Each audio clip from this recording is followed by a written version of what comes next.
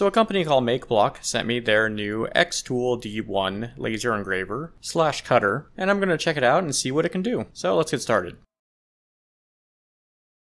So when it comes to packaging, it's actually in a relatively small box for what you're going to be building, which means that everything's going to be packed in here relatively tight. As you can see, there's a quick start guide on top, but there is no physical instructions on how to assemble this, so you have to do everything online.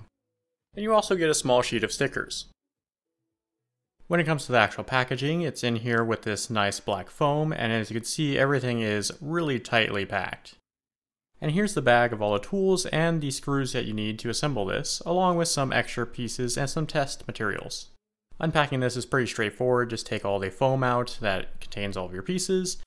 I was really surprised by the finish of the metal. It's a lot higher quality than I thought it was going to be for some reason. I know this is more of a aesthetic thing and doesn't really matter for the functionality, but I just thought I would mention it. So I'll spare you the time of me pulling everything out of the foam, but here's all the pieces, and here's the most important part, which is the actual 10-watt laser module. You can see that it has a large fan on top along with a pretty decent sized heatsink, and this is because this module has two lasers in it that are both 5 watts each, that combine to make a 10-watt laser. It also has this nice acrylic shield to help protect your eyes from the laser beam, but you should still wear the protective goggles around this. They also included a rotary roller with this so I can engrave on cylinders, so we'll check that out later too. But first I need to assemble everything, and that should be done in just a snap.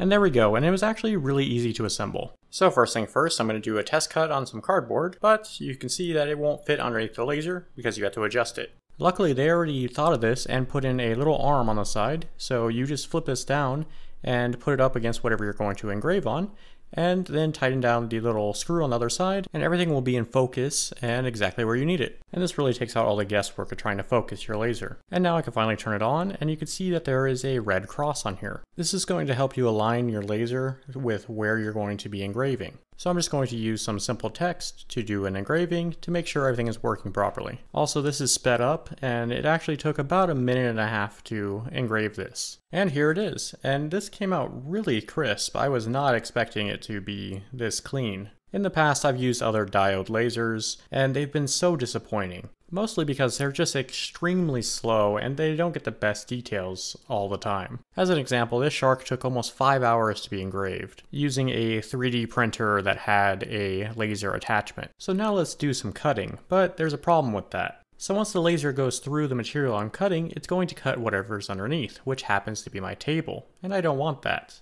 Like on my CO2 laser cutter, it has this nice mesh bed, so it doesn't cut anything underneath it, and it keeps everything suspended in the air. So I'm just going to put down a cutting mat and see if that helps. If it's too much and it burns through it, then we'll switch to something else later. Or I'll just have to raise the piece up that I'm cutting out. So this is going to engrave the text again, and then it'll go along the outside and cut it out. And there we go, it looks like it cut out cleanly in one pass, but it also went directly through this into my cutting mat and pretty much ruined that area, but it's fine. But this isn't meant to just be used on cardboard, so let's check out some of the other stuff it supplied, like the little dog tag made out of stainless steel. So as it was engraving on the dog tag, it seemed to heat it up and it made the mat raise and the focus of the laser was way off. But it's still technically finished and it looks good enough for my own dog. And next I'm going to put a honeycomb pattern onto this piece of leather that came with it. And it looks like it came out really nice. And if you're wondering where I'm getting all these patterns from, I'm just making them all, using Illustrator, or you can use Inkscape. And if you don't know how to use either one of those programs, you can learn, but with that said, you can also import image files that you find online, or even photos that you've taken, just like the snowflakes that I'm using for this ornament. And there are two programs you can use for this particular laser. One of them is actually made by the makers of this laser. It's called LaserBox Basic, and this is a free program, and I've been actually using this for everything that I've been showing in this video so far. And there's also another program called Lightburn, which is a way more advanced program that you can do a lot more with, but is a lot more complicated, and costs about $60. But it also works with a large variety of other laser cutters. And since we're on the topic about cutting with a laser, I'm going to cut a 4mm hole through this 3mm piece of wood. And this is going to show some of the problems with the diode lasers, mostly because they don't have an air assist. And basically what that does is it blows all the smoke away along with keeping flare-ups from happening. So you can catch stuff on fire with this pretty easily, especially in a small circle like this. So I stopped it a little bit early, but it was supposed to do 10 passes. And as you can see, it's pretty charred, but it almost made it all the way through. And this is a pretty thick piece of wood for this type of laser. And with a razor, I just cut the little connecting points on the back, and everything fell out, so I have a complete hole through this now. This is also an open frame laser, so all of the smoke is just going out into your room. I really suggest getting some sort of ventilation, or make sure you're in a really well ventilated area.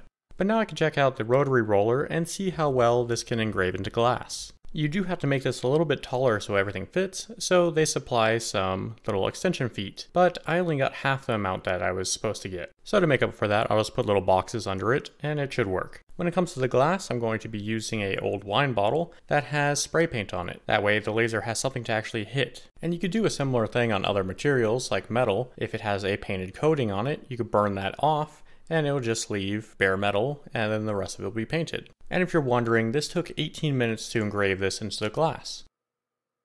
And from the looks of it, it came out pretty good. But I do need to get all this paint off now, using some acetone. And there we go. It doesn't come up on camera too well due to all the reflections, and I realized that this is upside down, but for a test, this worked out perfectly. So there's a ton of applications you can use one of these for, to customize things, or to just make your own products, or packaging. And of course there's a learning curve to this, just like most things, along with a lot of testing to make sure everything's going to turn out how you want it, and your materials are going to react how you want them to. And like I said at the beginning of this video, this was sent to me free of charge. But I wasn't paid anything to say anything nice about it. Everything I said in this video are my own thoughts and opinions. But to sum up everything about it, is it the best laser that I've ever used? No. But it is 1,000 times better than the other diode lasers I've used, because I'm comparing it to a CO2 laser, which is much more powerful, but also much more expensive. From what I've seen with this one, it does a really good job at engraving, and it does it relatively quick. And the fact that it can cut through things like wood is a major plus.